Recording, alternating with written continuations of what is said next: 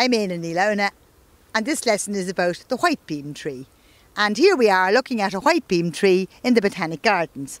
Now, why is it called a whitebeam? It's called a whitebeam because of its leaves. And when it gets its leaves in springtime, they are the most beautiful shade of pale green. But the really interesting thing, I think, is that behind the back of the leaf is a completely different colour to the front of it. The front of it is dark green, the back of it is really pale green. And as a result, it's the most beautiful tree. I know why it's pale green on the back and it's fluffy on the back. Why?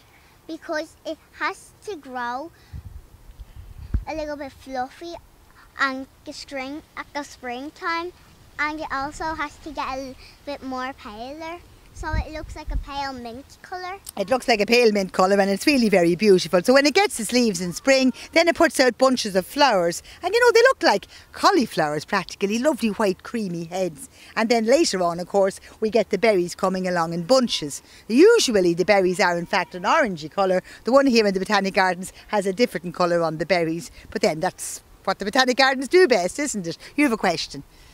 These berries look a bit like apples. Well, that's why, because they're all in a bunch together.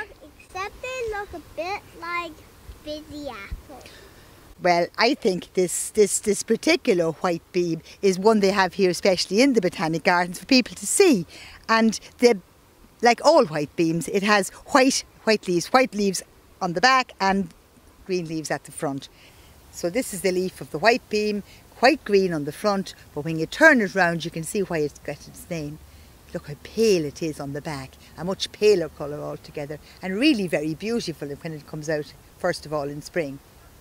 So that's our whitebeam, Sorbus. It's actually a first cousin of the mountain ash, which is also a member of the Sorbus family. So in fact in Ireland we have two native trees from that family, the mountain ash and the whitebeam.